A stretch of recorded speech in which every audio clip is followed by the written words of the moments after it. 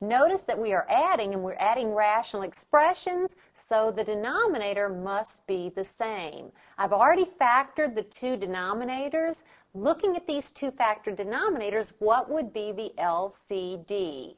We'll need an x minus 3. We'll need an x plus 2. Notice here we already have then an x minus 3 taken care of. We will also need an x minus 2. So the LCD will be x minus 3, x plus 2 times x minus 2. And now let's look at each rational expression. What do I multiply this denominator by in order to have this common denominator? I will multiply the denominator by x minus 2, so I must multiply the numerator by x minus 2. And now, what do I multiply this denominator by in order to have the common denominator?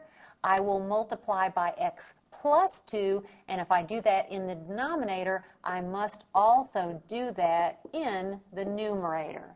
And now that the denominators are the same, I have the right to combine these rational expressions. So that's numerator plus numerator. I'll go ahead and multiply at the same time.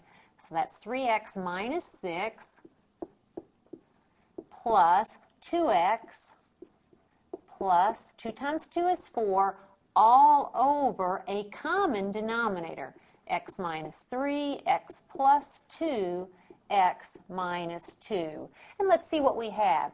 We have 3x plus 2x, that's 5x, negative 6 plus 4, that's minus 2, over that common denominator, x minus 3, x plus 2 times x minus 2.